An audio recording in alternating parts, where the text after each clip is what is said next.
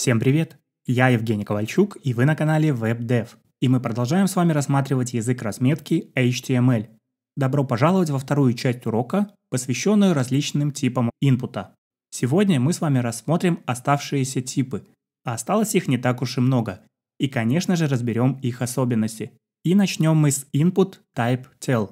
Данный тип предназначен для введения номера телефона. Визуально и функционально на компьютере он абсолютно не отличается от обычного текстового поля.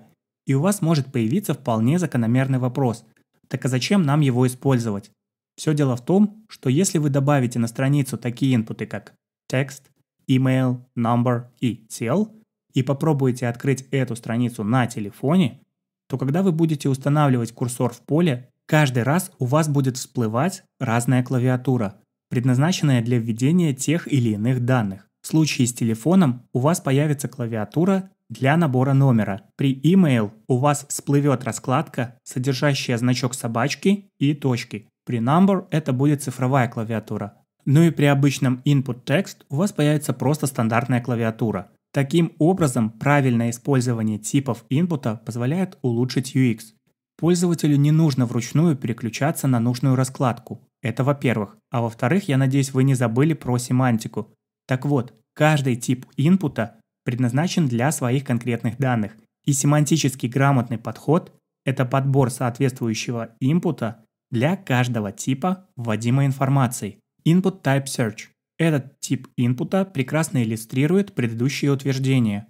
Ни визуально, ни функционально он не отличается от обычного текстового поля. Однако, используя именно тип Search, вы дополнительно сообщаете и браузеру, и различным роботам, что конкретно это поле предназначено для введения поисковых запросов. Двигаемся дальше. В предыдущем видеоуроке мы уже рассмотрели такой тип инпута, как date, который предназначен для выбора даты. Однако есть еще 4 типа текстовых полей, нужных для выбора времени. Date Time Local. Очень похож на обычный date. Однако данные, которые в него можно ввести, это, во-первых, локальные данные, даты и времени, то есть непосредственно именно тот формат, который используется у вас на компьютере. А во-вторых, в это поле можно дополнительно добавить время. Причем, если для даты есть выпадающий календарь, то время нужно вводить вручную. Кстати, дату также можно спокойно набрать с клавиатуры. По всем остальным элементам все то же самое. Крестик для очистки поля, стрелки вниз и вверх для изменения значения на единицу, ну и стрелка для выпадающего календаря. Следующий тип – months. Данный тип позволяет выбрать только месяц. Календарь выпадает как обычно, но при клике на любое число выбирается именно не конкретная дата, а полностью месяц. Элементы управления, как и в предыдущем примере. Time. Как можно догадаться, данный тип поля предназначен для ведения только времени. В это поле мы можем выставить часы и минуты. По элементам управления в нем есть стандартный крестик и стрелки вниз и вверх для изменения сфокусированного значения на единицу. То есть если выбран час, то на единицу изменится он, а если минуты, то изменятся минуты. И последний тип, предназначенный для хранения даты, это Input Type Week. Как нетрудно догадаться, он предназначен для хранения информации о выбранной неделе. По стандарту такого поля при клике на стрелочку выпадает календарь, в котором вы можете выбрать нужную неделю, после чего эти данные отобразятся внутри инпута. Однако не забывайте то, о чем мы с вами говорили в предыдущем уроке. Эти 4 типа не полностью поддерживаются всеми браузерами. Для тренировочных проектов это вполне нормально, особенно если вы используете Chrome, так как он поддерживает практически все. Его еще называют браузером для ленивых. Но на реальных проектах вы должны знать, какие браузеры и какие версии вы должны поддерживать, после чего воспользоваться Can I Use и выяснить, все ли элементы вам подходят. Ну что ж, с датами и временем разобрались, двигаемся дальше. Input Type Hidden. А вот этот элемент может пошатнуть вашу психику, если вы не знаете, зачем он нужен. Визуально, как вы можете видеть, данный элемент не отображается, хотя в разметку он добавлен. Также в разметке есть небольшая подсказка, зачем его можно использовать. Как вариант, можете поставить видео на паузу и попробовать угадать.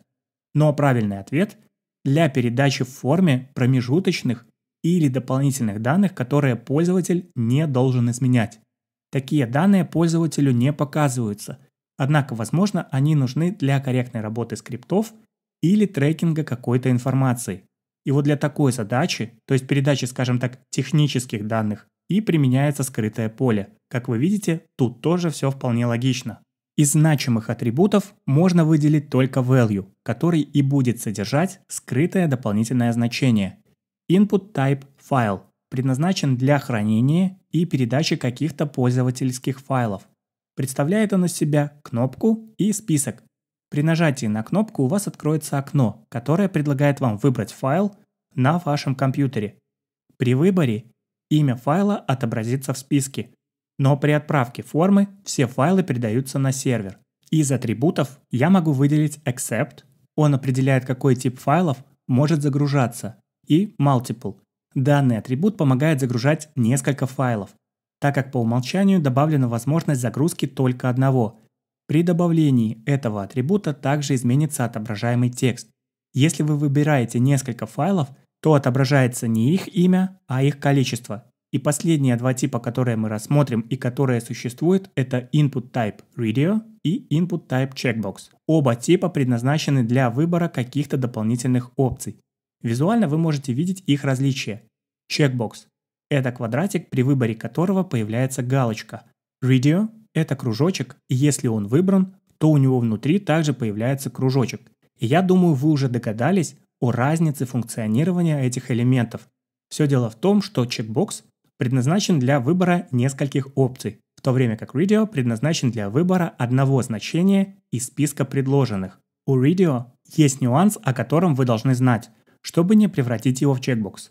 Для того, чтобы выбрать именно одну опцию из списка, вам нужно задать одинаковое значение для атрибута name. Обратите внимание, в примере все три элемента имеют name равный value. Если этот атрибут у нас не будет задан правильно, то radio даст возможность выбирать несколько опций, а это неверный подход, так как для такой функциональности используется именно checkbox. Оба типа имеют полезный атрибут checked. По умолчанию при рендеринге страницы ни одна из опций не выбирается, но с помощью этого атрибута можно задать, какая из опций будет выбрана по дефолту автоматически. Также вы можете видеть, что ни name, ни value не влияет на отображаемое значение поля. То есть мы видим квадратики и кружочки, но не видим их значений. Это еще одна особенность этих полей. Для того, чтобы добавить для checkbox и radio какие-то значения, можно использовать уже рассмотренный нами тег label. Кстати, это именно тот случай, когда можно использовать не атрибут for для связи инпута и лейбла, а помещать input внутрь лейбла. И вот теперь у нас вполне нормальная визуализация этих полей. Я вас поздравляю, мы рассмотрели, наверное, самую объемную и сложную тему всего курса. И это круто. Весь код из видео вы найдете в GitHub репозитории, ссылка в описании. И если у вас по-прежнему остались какие-то вопросы, то обязательно задавайте их в комментариях. А также не забывайте подписываться на канал и жать большой палец вверх, чтобы не пропустить выход новых лекций. Увидимся в следующем выпуске. Пока.